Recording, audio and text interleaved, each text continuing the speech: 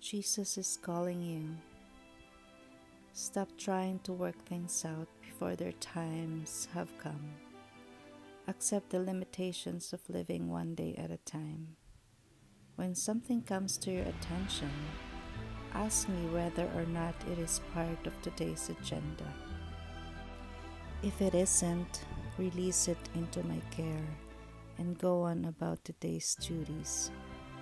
When you follow this practice, there will be a beautiful simplicity about your life. Time for everything and everything in its time.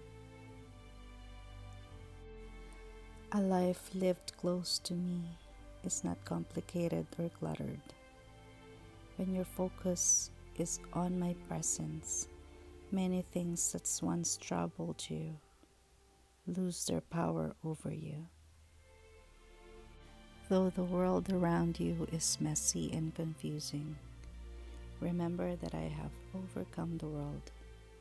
I have told you these things so that in me you may have peace. Ecclesiastes 3:1 and John 16:33.